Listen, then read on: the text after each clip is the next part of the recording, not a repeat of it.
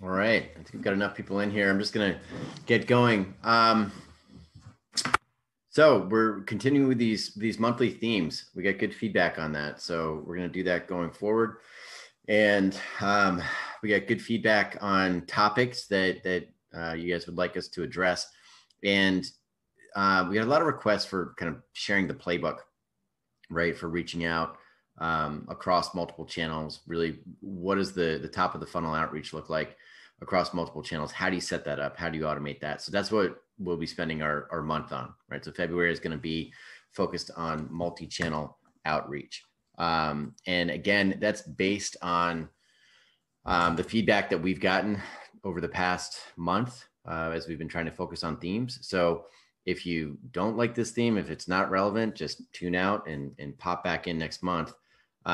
If you do like this, congratulations. It's because you gave us feedback and that's why we're doing it. So again, the topic here is always based on your feedback. You guys get to shape this thing.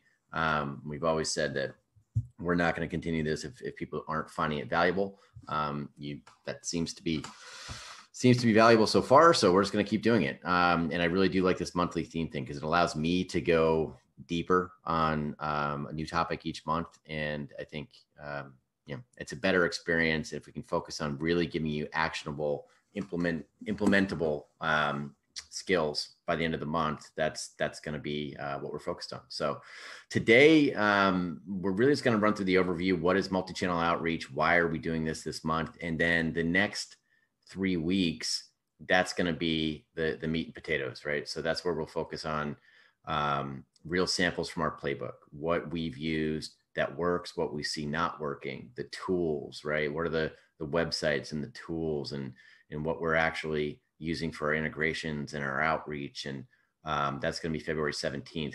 And then we'll close out the month with just tips and tactics based on all of that, right? So once we give you the playbook, once we give you the tools, then we're going to give you the implementation tips and off you go.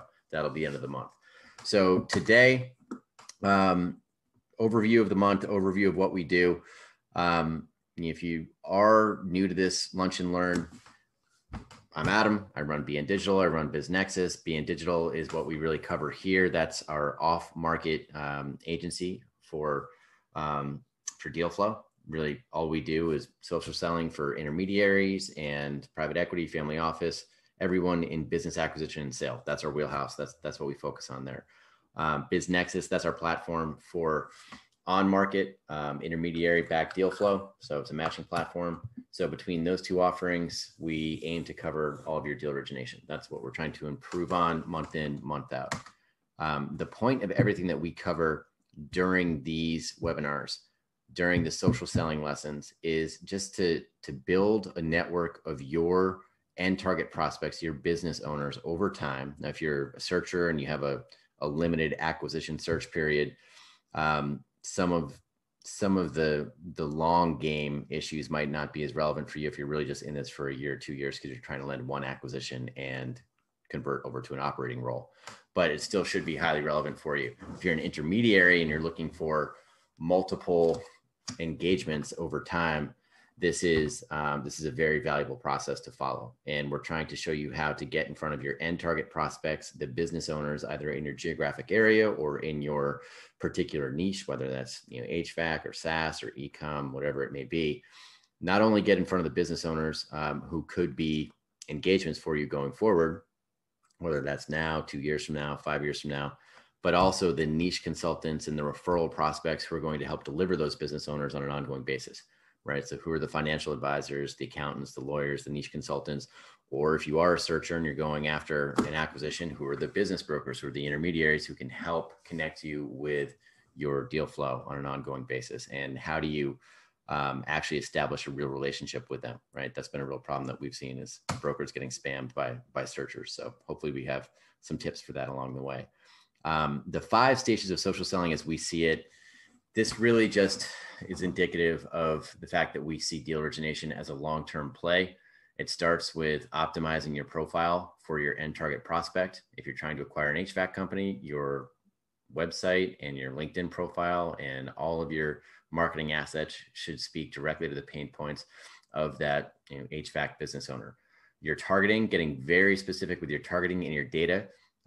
We talk about that all the time because that still is one of the biggest mistakes that we see on a regular basis, right? If you don't nail your targeting, if you don't have your data from the get-go, then you're going to waste a lot of time downstream. So nailing your targeting, not only for your end prospects, but for your referral prospects, and then starting the process of building campaigns, hyper-specific campaigns for each prospect, nurturing those prospects over time because you know they're probably not going to be ready at first pass, and then setting up the automated tasks that you can capture their interest at the time that they're actually ready for it, right? So that's the point of all of this, is getting that sit down, getting them to, you know, get on a Zoom, get on a phone call, go get a cup of coffee with you, whatever that is for you, getting the sit down, getting that proverbial cup of coffee when they're ready to actually have a conversation about their business valuation, their exit plans, whatever that may be.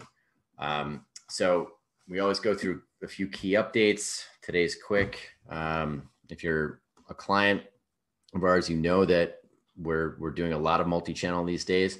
You know, that's great because we'll be able to share some things from our own playbook as well as what we've been seeing people in the industry doing well, doing badly. So if you haven't checked out what we're doing across snail mail, LinkedIn, email, and phone, definitely please do so. And our nurture funnel, that's been great. We're backlogged on that. So we're not taking anybody new until probably close to the end of Q2. We'll see. See how that goes, but we are backed up there. We've had to staff up to get people to be able to help with the onboarding and the management of that. And then our platform update, that's coming later February. So we've been working on a big update for BizNexus. We've been talking about that, and target date is February 15th, but I'm just going to say the end of the month because dev is dev. How to access our services, you can go to biznexus.com or BN.Digital for the lead generation for the prospecting. So this month, this is actually the wrong slide. We have not updated that. This should be at targeting and building, right? So we'll fix this for next week. We are doing multi-channel outreach, how to leverage that, how to set up that process. And we really want to make sure that we're giving you implementable tips, right? So we want to focus on value. We really want you to walk away from this month knowing why you're doing this, how to set it up, what tools are working, and you know, what you should be looking out for on an ongoing basis as you're running a multi-channel campaign for deal origination. So why multi-channel? We have a wide variety of people on the Lunch and Learn these days. So it's really interesting. It's great, but it might make this a little more difficult or challenging for us going forward because we have marketers who are just getting into the world of business acquisition and sale. And then we have intermediaries who are really just taking their first crack at digital marketing, multi-channel. So feedback always helps. So with a topic like this, as we covered this month, if you're on the webinar, if you don't mind, when you get the question at the end of this webinar, asking for your feedback, please give that to us because we do want to make sure that we're hitting the right points. If we need to be more specific, we can definitely get more specific over the course of the month. If it's too specific and you want us to zip back up to 30,000 feet, let us know because we can do that as well, right? I want to design these things over the course of the month based on your feedback. So why multi-channel? Why are we doing that this month? If you've been on these webinars, you've heard me say over and over and over again that in this industry, you have to assume that 99% of your prospects are simply not going to be ready to have a discussion about anything related to business value, their exit plans on first approach. They don't know who you are. They don't know anything about your social proof. It's a very noisy world out there, especially on the interweb. You've got you have a lot of activity. You have a lot of noise, especially in a COVID world. So multi-channel is something that everybody absolutely should be doing. If you're not doing it, some of the main benefits: first, it helps you expand your reach, right? Especially if you're if you're a regional brick and mortar broker and you're focused on Main Street businesses in your local area, your business owners might not be on LinkedIn. They might be somewhere else, right? They might be on email. They might be in local trade publication. You don't know where your end prospect is, so you want to make sure that you're expanding your reach and ideally hitting them on their own preferred channel, wherever that may be. Multi-channel is a great way to nurture your prospects, right? So if you know that 99% of them are not going to be ready for your value proposition at first swing, you have to have a system in place for staying in touch with them, right? And last month we covered sales follow-up. So if you want to go through that, all of those are on our site. We're not going to be going through sales follow-up, but multi-channel is very important for that as well. If you haven't heard the rule of 7, it's really much more than that these days. You have to touch your prospect at least 7 times across multiple channels to make sure that they, that you can stay top of mind with them. In business acquisition and sale, this is much more so, right? This is, you're talking about once in a lifetime transaction for a business owner, maybe something they've been building for 30 plus years. You need to build trust. You need to make sure that they understand you are a qualified authority in your space. That's extremely important in deal origination if you're going to be doing this over the long term, right? If you're not looking for a business owner who has to sell because of life considerations in this moment, because of health reasons, or because their business isn't doing so well in a COVID environment, so they have to let it go. I mean, that's going to happen, but that's not that's not the norm, right? I mean, that's a one-off. If you get 5% of people who are ready to have that conversation and really entertain a real conversation about selling their business, they're not just testing the waters or kicking the tires to see if they can get a free business valuation. You need to be touching these prospects over time. And general rule, combined channels are just much more effective if you have a process in place. So typical mistakes that we see in this industry when it comes to multi-channel, first and foremost, disjointed marketing efforts, right? If you're using multiple vendors for your marketing efforts, you should have a team huddle up and make sure that everything is coordinated. Again, for us, we preach start with data, right? Make sure that you have a prospect list that will have address and email and phone and social URLs, so that before you take your first step, you know that you can touch these prospects in an automated fashion across multiple channels, right? Very, very important. And if you're using one vendor for email and one vendor for phone and one vendor for social, it's my recommendation that you make sure that they're all talking to each other so that you can actually have a coordinated effort. 9 times out of 10, the people who we see coming in to speak with us do not have that in place. And that's a big miss. For searchers out there, we see, for brokers, this is, I'm sure any brokers on the call have gotten these if they're not getting it daily, but the blast emails from searchers, from people who are interested in business acquisition, just getting a list of brokers and emailing them, and then setting up a time-based drip to email them once a month with no call, nothing to help establish your qualifications, that doesn't work, right? So a multi-channel campaign in that regard, actually reaching out to connect with a broker and establish a relationship, that's going to be much more productive if you're looking for a river guide who's going to think of you and actually put you in touch with deals that make sense. So that's a mistake that we're seeing a lot of and hearing a lot of complaints from the brokerage world on that one. And then the second biggest mistake that we see is just no nurturing, right? Especially with intermediaries. For whatever reason, you want to just do the outreach, but you just don't have a system in place for nurturing, for staying in front of these prospects, which is crazy because, and that's 95% of the people you're approaching, right? You're going to have to stay in front of them. So if you don't have a system in place for that is across multiple channels, that's a miss. So when we're talking about multi-channel, really, what is that? A sample campaign with seller outreach, right? We're not going to touch on referral prospects today. This is just an overview, but with seller outreach, it should look something like, if you have a flyer going out, if you're doing that, that there's not going to be any data to track, right? So you'll send the flyer, and then maybe the next week you send an email, right? And you reference the flyer a week after the flyer lands, not after you mail it, right? So after the flyer lands, you'll send an email a week later, reference the flyer, state your value proposition, and then you follow up with a call, right? And then you can have a social touch. So you can have LinkedIn, you can pull them into your network. Then maybe you wait, you get some posting and engagement so they can see you posting on an ongoing basis. Your posting is designed to establish you as a qualified authority in your niche. So they're seeing that you're proving you're proving your qualifications and you're reinforcing. And then ideally you get them into your newsletter, which will go out at least once a month. And that will go out to your network of business owners and ideally referral prospects. And then you'll have a strategic email, which is designed for conversion, because you know that all of these automated activities have been helping to move them down the funnel, have been helping to familiarize your prospect with who you are and what you do, and et cetera.